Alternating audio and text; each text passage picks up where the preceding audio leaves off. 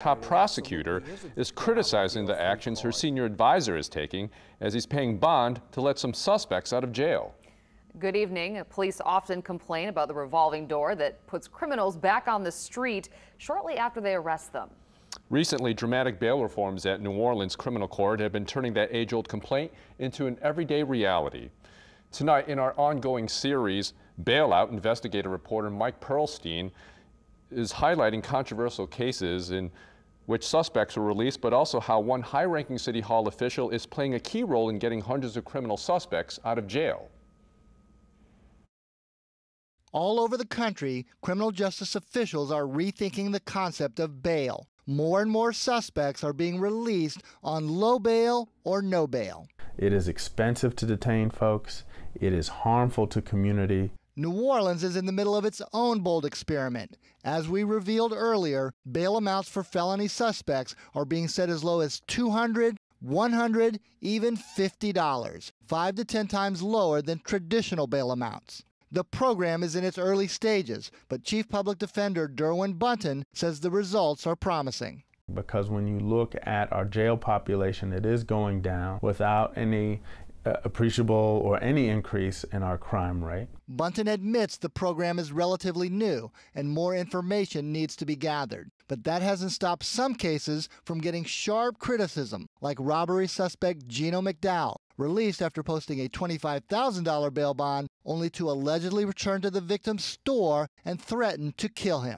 Bail was set after that second arrest at only $200. So you're essentially seeing is a movement that has turned the accused into a victim. Even after we found dozens of bail amounts set at less than an average traffic ticket, we found some even lower. Here's bail set at $1. Yes, a single dollar for aggravated assault suspect Daniel Bonney. Earlier this year, he pleaded guilty to that charge, but has since racked up 3 more convictions, including aggravated battery for slicing another man with a knife. Bonney is now on probation and did not show up for his most recent scheduled court appearance.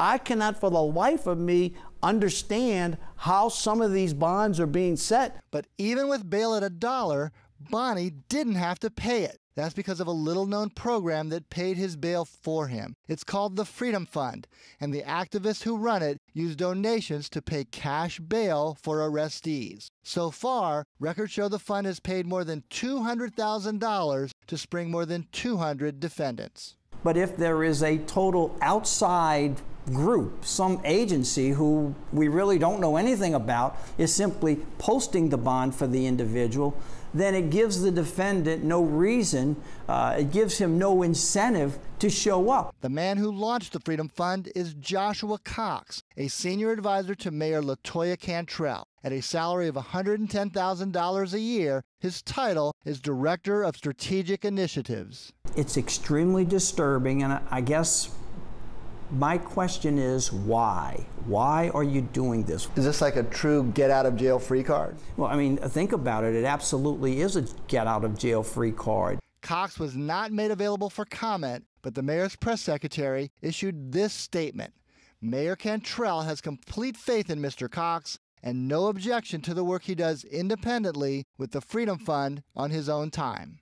So the same city that arrests people is now going to make sure that they put them right back out through City Hall bail bonds. Court records show Cox has personally paid cash bail for more than a dozen defendants. The majority were paid by the other fund organizer working out of the same Poydras Street address, local educator and innovator Jennifer Schneidman Medberry. The pair works with the public defender's office to determine which suspects are good candidates for a free release. But some choices are drawing criticism. That makes no sense. I can't envision a person who would think that that is an example of where the system is working. As a matter of fact, it's clearly an example of where the system has broken down. Take the case of Deshaun Jefferson. Cox posted his cash bail of $2,500 after a crack cocaine arrest, even though Jefferson was already on probation for an earlier theft conviction. Then there's Lance Lewis, arrested in May on a charge of third-degree rape. Cox paid $5,000 to get him out. We should be very worried in this city with what you're finding here. This should be very worried. This is not a low-risk, first-time nonviolent offender. This is a rape charge. $5,000, not an insignificant bail amount, on a third-degree rape paid for by Joshua Cox, senior advisor to the mayor. That's truly disturbing. I think the mayor has an obligation to explain why that's happening. Again, City Hall would not make the mayor available to answer questions about this program or her director, Joshua Cox, but we will continue to try to get a hold of her for answers. Mike Pearlstein, Eyewitness News. We also reached out to other Freedom Fund organizers for an interview. We hope to get their perspective in future segments of our bailout series.